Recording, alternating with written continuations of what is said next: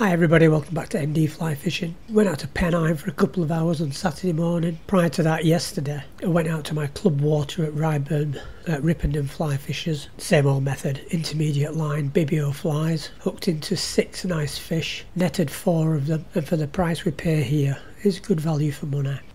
But if you want big fish, you need to come to Pennine. And today I was using a new fly. I was using the popper owl flies, using some of my beaded nymphs for getting underneath the surface, and finally to get down to the bottom and hopefully hooking a bigger fish, I reverted to my long leech versions. The owls were first up. The fish loved them, but they were hitting them like they do indicators. They weren't taking them decisively. So using a floating line, 14-foot leader, degrease, single owl, cast it out as far as I could, drew it back 4-inch strips, slow figure of 8, giving it some movement, disturbance on the water, and in some cases I just let it sit on top of the water. Trout do come up and attack indicators. In a way, this has got a big yellow head on it. You can get them in various other colours. The trout were interested. Here's a few examples of the ones I missed.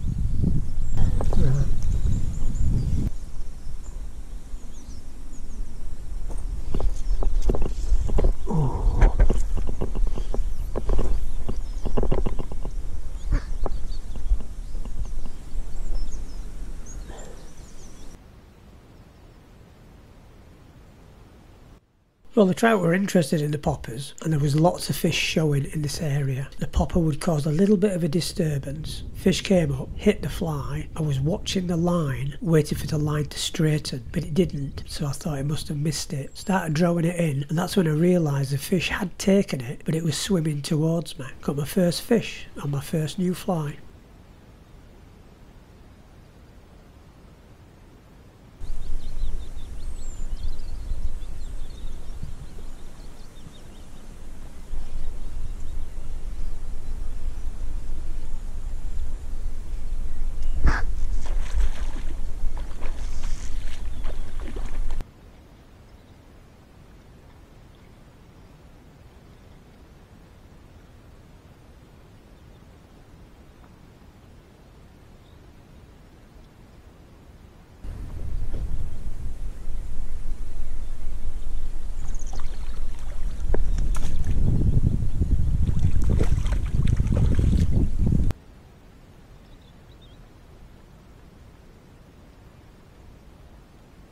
Well, this turned out to be a nice rainbow, about 3.5 pounds. Didn't want to come to the net, absolutely splashing away like mad. I was getting water all over me. Didn't have to bother about unhooking it. Fly came out soon as the fish was in the net. I'm struggling more to get the fly out of the net, and once I got it out, quite quickly sent the fish on its merry way. After that, fish were not interested in it. That one must have gone back and told all his mates. Avoid anything with a yellow head. Time to change fly, time to change your place of fishing. Don't stay in the same place. I've only got a couple of hours. Dam wall was available, so I decided to move around there.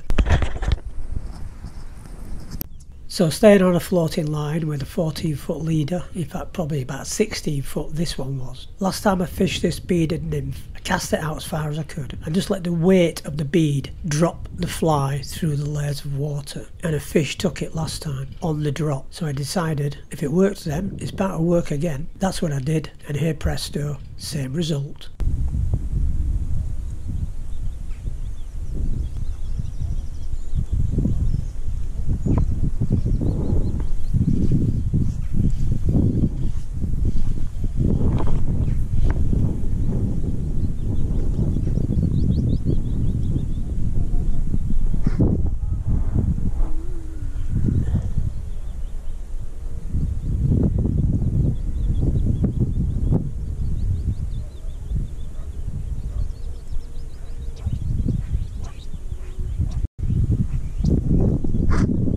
I didn't only just fish these 3 flies today. I tried a Johnny H special, eggsy worms under a bung, and I had a few takes, but I've not fished a bung for a long time, and I was a little bit slow off the mark. Probably had 4 or 5 takes. I just didn't strike into them quick enough. Even tried a fab floating line, existing long leader that I had, 14, 16 foot. Fish didn't want to go for it. I only tried that because I'd seen them attacking a few indicators that people had had. So I put myself an orange and yellow on, thinking, well, if I go for indicators, if I drop it close enough, one might go. But it didn't. It didn't happen for me.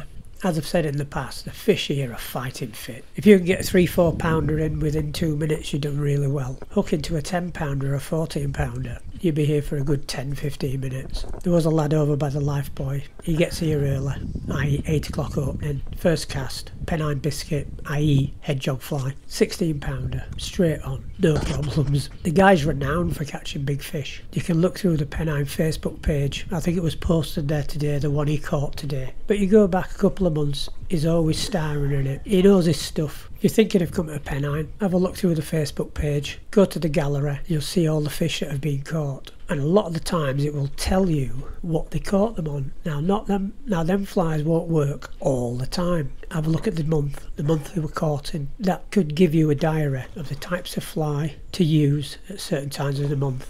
Me, I book the trend, because a lot of the time I'll go there with my flies that I've made and I just want to catch fish on them. I don't come away with bags of 15 or 20 fish. I'm quite happy just to go there and catch 5 or 6 fish on flies that I've made. Now fair enough, at my club water I know what to fish, how to fish it. Anything black, red, silver, intermediate line, fished fast. But anyway, before we get onto the blue trout, which is at the end, let's land this one.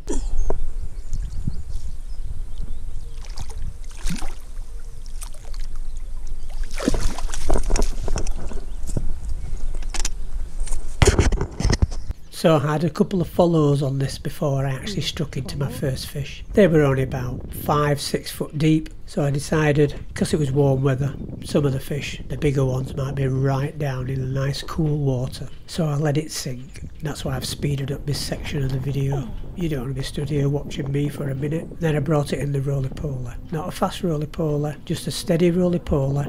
Didn't want to do a 6-inch strip, because you have that pause. Although it helps the momentum of the movement of the leech, I always tend to miss fish when they take it. So by doing this slow momentum, it's always moving, fish hits it, resistance, straight away strike into it. And that's exactly what I did here.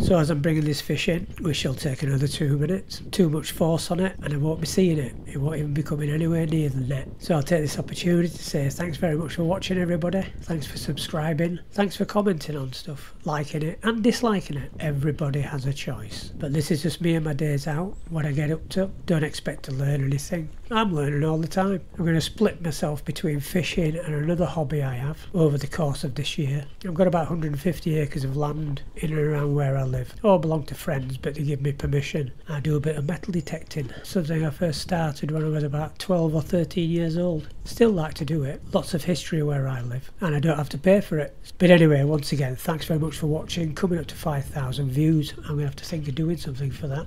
Look after yourself, everybody, and I will catch you in the near future.